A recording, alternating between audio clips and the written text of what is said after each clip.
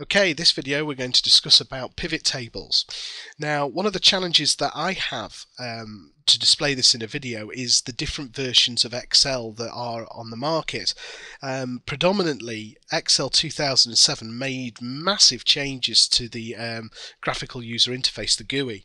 In particular, in Excel 2007, the way you would create a pivot table would be via the Insert tab. Those of you which are in earlier versions, you would go via the Data menu. Now, what I'm going to try and do on this video is cater for the best of both worlds. So I'm going to slightly adjust how Excel works so it more behaves like the old 2003 and below version of Excel. So this next bit is just purely for Excel 2007 users, just to configure their system. After that, then we'll go into the meat of what we're talking about here. So what I'm going to do is just go up to the top left here and onto the Customize Quick Access toolbar. Go to the More Commands option, and if we change the drop down box to Commands Not in the Ribbon, scroll down to the P's and you should see the Pivot Table Pivot Chart Wizard. Just add that and we now have this icon at the top. Now we can get started. Now, before we go into the pivot table option itself, why do we need to use one? Well, in Excel you could have a list similar to this, which you can obtain from pcteach.me as an example. This has 2,156 rows worth of information, and this spans across to the O column where we've got the unit price and quantity. Loads of different things, order dates, ship dates, country and all that. And the whole purpose of using a pivot table is to summarize data into something more meaningful. For example, I want to see all of this Hanari Khan's information appearing as one line. I want to know the total order. I want to know how much they've spent with us. Things of that nature, which you can do by just scrolling over and doing your calculations, but a pivot table can do it much quicker. So those of us in 2007, what I would like you to do is, as long as your cursor is clicked once only on a cell within the data that you want to use the pivot table on, click on to this icon at the top which we've put in. Those of you which are in earlier versions of Excel, go to the Data menu and choose Pivot Table. This should then bring up the following screen, which is your wizard, which asks you step 1 of 3 of what you want to do. Now we have a list of 3 options: the Excel list, an external data source, or a multiple consolidation ranges. For the purposes of this video, I'm not going to talk about consolidation ranges, though well without scope of this video. However, these first 2 need to be discussed. Office list is what we've got in front of us in the background here, which we'll be selecting. However, external data source allows you to select via SQL to other data sources such as Microsoft SQL, Oracle, you name it, you can get to it. As long as you can use ODBC to connect to your data sources, we can click on it. I'll probably bring up a subsequent video sort of bridging the gaps between Microsoft Office and SQL Server in a subsequent video. For this though, what I want to do is just select the Microsoft Excel list. We do want a pivot table and then click on to next. What it should then do is step 2 is it brings up the range of cells by. Now it should have the marching ants across all of your data. Now if the data's not correctly highlighted, don't worry, you can just click and start dragging to redefine your range. Now what I'm going to do is I'm just going to use Control Shift right arrow and Control Shift down arrow, which will select it all in one big go. So it's very quickly got it all selected again for us. Now we click on to next, and it says where do you want to place it. You can put it in an existing worksheet on a new cell reference, but by and large you would choose a new worksheet. Once that's done, click on finish.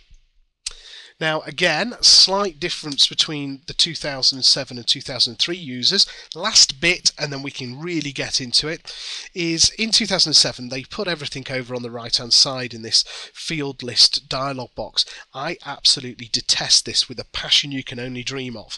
What I want to do is get rid of this altogether. Now a way you can do this in 2007 is over here where you've got this graphic of the pivot table, right click and choose Pivot Table Options. And in the Display tab, tick the box to say Classic Pivot Table Layout and click on OK. Now we should be seeing something pretty similar in both versions. Those of you in earlier versions of Excel, you should see a toolbar appearing on the screen where you'll be able to select your fields. There should be a field list option on there, and this will then return or show in a dialog box these fields off to the side. So because the pivot table has now been created, albeit blank, it does know via the data the actual field headings that we want to use in here. So let's just start off with something basic. What I'd like you to do is grab hold of the company name with the mouse, drag and drop it into row fields displayed here. And then when you let go, you should see immediately in alphabetical order all the company names popping in. Well, that looks quite good so far, but it's not really giving us anything meaty at the moment. What I'm going to do is, going down the side here, is I'm going to scroll down until I find the unit price field and drag and drop that into the data items section just here. When you let go, you should see immediately it's now giving you a total, the total of all the unit prices by the different company names. Thing is though, this is not absolutely accurate at the moment, because what I'm doing is I'm just adding unit prices. I need to actually include and incorporate the quantity so I get the total price of the order, which we'll do in a moment. But before we carry on into getting more meaningful values here, what about across the top here? What I could do is I could say, well, I want to look at it via country. So if you grab hold of the country field, drag and drop it on top of the word total, and when you let go, you should see now it's immediately breaking it down again in alphabetical order, going acrosswards all of the different values. And if I scroll across, this goes quite a long way, but you'll see that we've got all these different values appearing. Now, what if I wanted to change the way this looked? Well, no problem. Grab hold of country and drag it to the left hand side of company name. Now what you must notice is when you're dragging, you may see this I-beam following you. Can you see it just where the mouse is right now, in between the company name and Argentina? That's telling you where you want to actually place that field. Now what I'm going to do is just move it to the left of company name and let go, and you'll see immediately it's grouping it country by company name and giving you the totals. Fantastic. What about the other way around? Well, that's not really going to give you anything meaningful, because each company will have its own country, where it's more likely that one country would have many companies. If we wanted to, we could completely swap it the other way around, grabbing hold of company name, chuck it above total. And there you go, you've now just completely flipped round the table, hence its name, the pivot table. Now I'm going to just move this back quickly, back to the way it was before. So company names on the left, countries across the top. Other things I want to do, well, I've got lots of blanks. What if I wanted it to actually show zeros? Not a problem, just right click there and choose pivot table options, and in one of the sections you should see that there's a format area where it says for empty cells show, and it's got blank, just put in a 0, and when you OK, there we are, we've now tidied that up. We could put formatting on as well if we wanted to. Again, that's in the field value settings and so on, which we'll come to later on. But what I want to do though is I'm doing the unit price when really I want to do the unit price and quantity. Slight difference here between 2007 and earlier versions. In the earlier versions you would right click and choose calculated field. In the 2007 version you would go to the formulas button and choose calculated field. In either way you should come up with the same dialog box, so I'm going to give it the name as calling it total cost. You can call it whatever you like, and then the formula is going to be based on the fields down below. So I'm going to choose the unit price by double clicking, and then I'm going to put in the multiply symbol, which is the star or asterisk, and then double click on the quantity to put them in like that. Once I've done that, just click on OK, and I should now have a new total field appearing on the screen. Now what I should be able to do is, by probably going to values, drag and drop and get rid, go back over to the right hand side, and you'll see I've got total costs now. So if I drag and drop that in, I now get the total costs for each particular area. So there we go, we're getting something a lot more meaningful on the screen. Now my 10 minutes are almost up. However, what I will show you is just a few other features.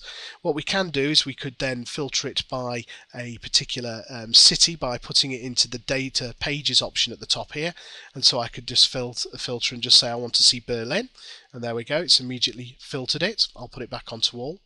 But more importantly, which will give you the full power of pivot tables for you to play around with, is the actual value itself. A lot of people don't know this, but let's say I look at that figure there and I go, I don't quite know what made up that value. If you double click on it, what it does is it extracts all the information out into a separate worksheet for you. So it's absolutely astoundingly brilliant what you can do with the data in just a couple of clicks. The other thing you may want to do just briefly is change it from the total or the sum of total cost. You can double click it there and you can change it to the average if you wanted to, so you can see what the average costs are, minimum cost, maximum cost, and so on. And you can do some very basic summary information on your data. But with all that information, a double click will give you the results that you're after. So hopefully, just in a whirlwind tour of pivot tables, this should give you a better understanding of what they are and how to use them effectively. Thanks for watching.